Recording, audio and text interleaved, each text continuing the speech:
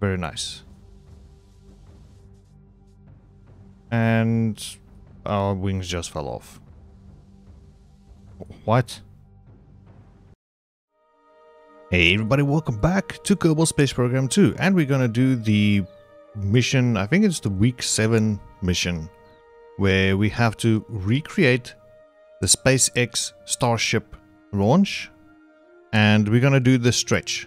Okay, the primary is just to get it into orbit, and the stretch is to land it on the moon. And I'm thinking, let's go ahead and land it on the moon. So let me introduce you guys to the ship that I've recreated. And here it is. It was quite an undertaking. As you guys can see, there's a tiny amount of frame drops and whatnot. There's a lot going on over here. I wanted to have it to go to Duna, but due to actual in real life circumstances, I was not able to get anything out quickly, and I just kind of gave up. But I decided, like, you know what, let's do this. I designed this whole thing, as we can see, many rockets, boosters, and we will try to get this thing at least landed on the moon. Okay, that being said, this is the part from these wingtips upwards to there. That is going to be the part that is going to land on the moon. I did include parachutes. I don't know if that will be enough to land back at Kerbal. I don't know if we are going back to Kerbal, not sure, but let's see what we can do. Anyways, let's launch. Alright, here we are at the launch pad. This looks magnificent. I like how the stability assist is trying to keep us straight up. But yeah, okay. Everything looks like it's good to go. We have all the engines that's going to go at the same time. In 3, 2, 1, launch. Oh, big lag spike. Please point straight up.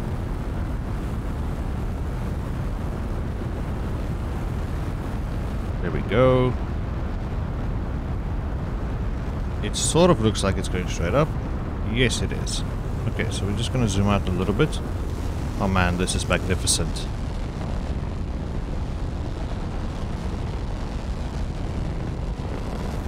Okay, SAS off. And we want you to start turning to the east.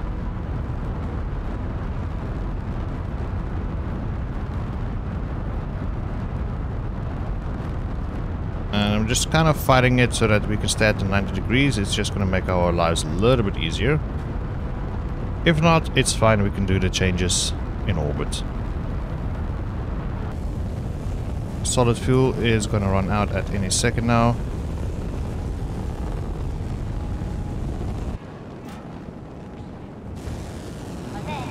Dislodged.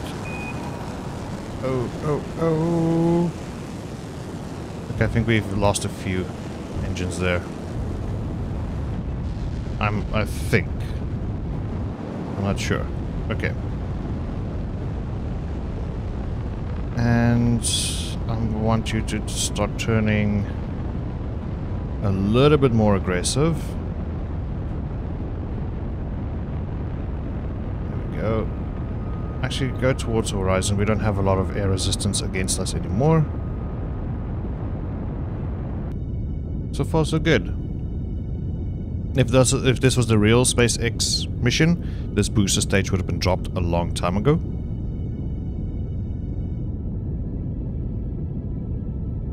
And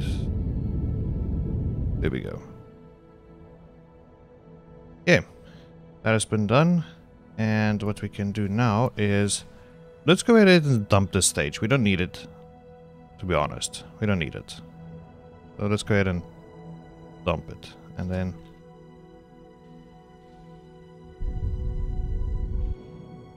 there we go. Lovely. And I'm going to turn RCS on and focus on Kerbal. Ooh, all the lags.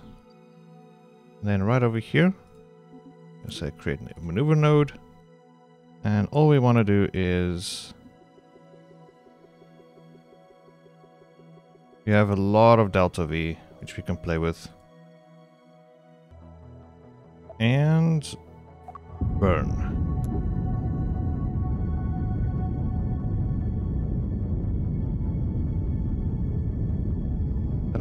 I do have RCS on this thing. But I think I should have added more, to be honest.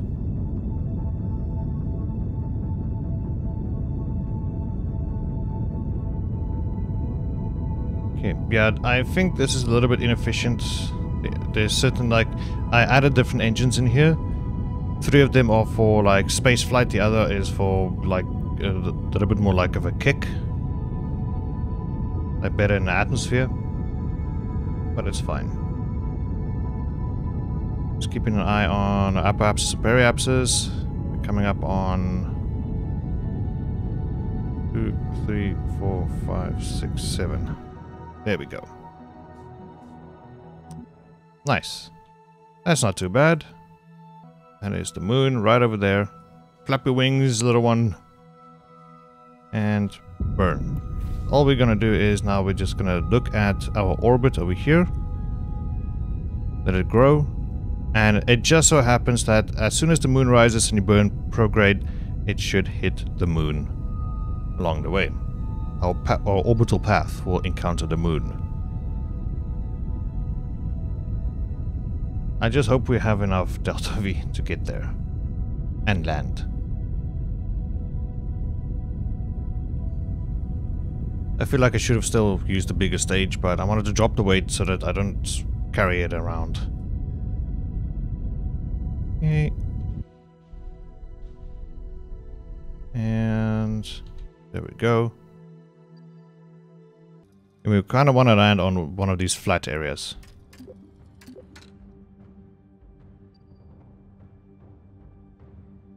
Let's look at the moon. I want to see how it looks like. Oh, that is awesome. Yeah. Focus over here. I'm going to fast forward the time a little so that we can burn at the correct stage. And then once we orbit, we will land. Then it should be mission complete. We can try to get back to Kerbal, I don't know. Okay, in 10 seconds we will fire all engines to slow down our speeds.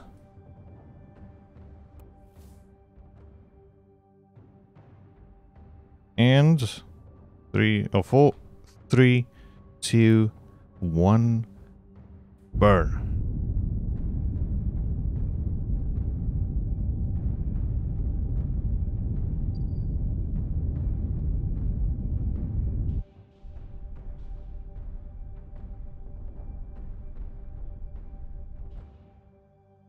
Yeah, that should be enough. Okay. Just wanted to keep it in that direction. Yes.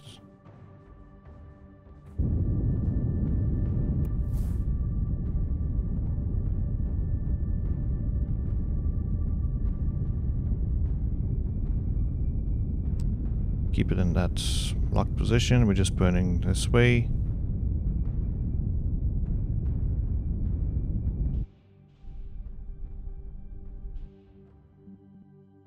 Let's see how far are we. Let's just say whoa, whoa, whoa.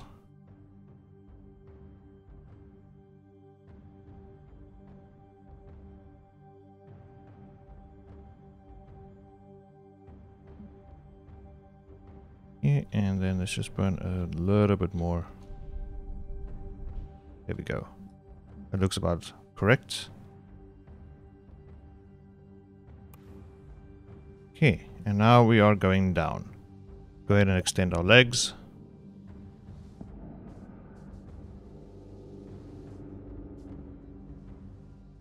Very nice. And our wings just fell off. What? Okay. How did it fall off? Is it because, like, the stabilizers, they move, the whole flap move?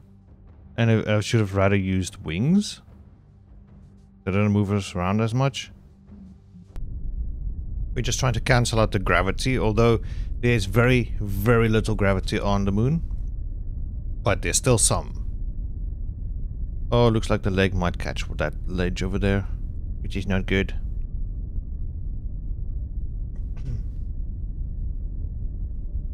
300 meters away from the ground.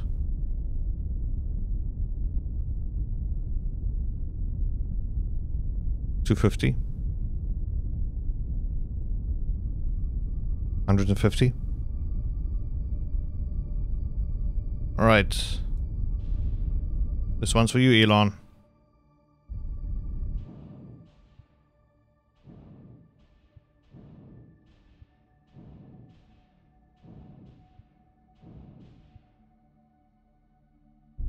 Wait.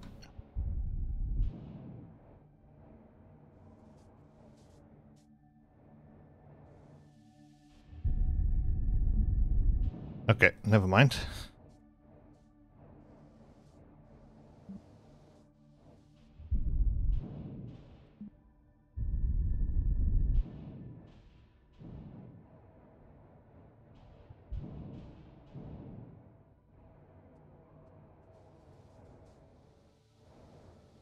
Hold it. Hold it.